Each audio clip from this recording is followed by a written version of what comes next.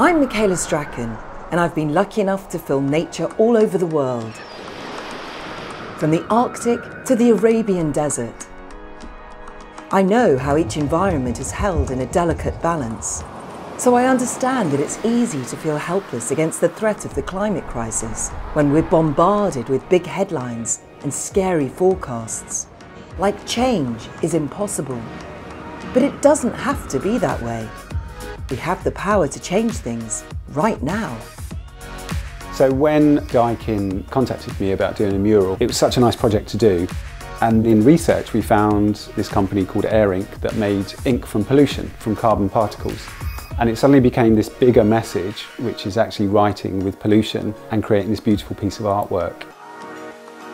We wanted to make a statement that inspires action to tackle the climate emergency and reveals how 95% of the technology is already available to us today. There's a lot of storytelling, but I also wanted to include a lot of everyday living, such as different characters or people, cycling, electric vehicles. I'd like people to maybe think about things, but also to act on those thoughts as well. It might be insulating your house, switching off lights, or even installing a low-carbon heat pump. Whether at work or at home, we can all start making a difference.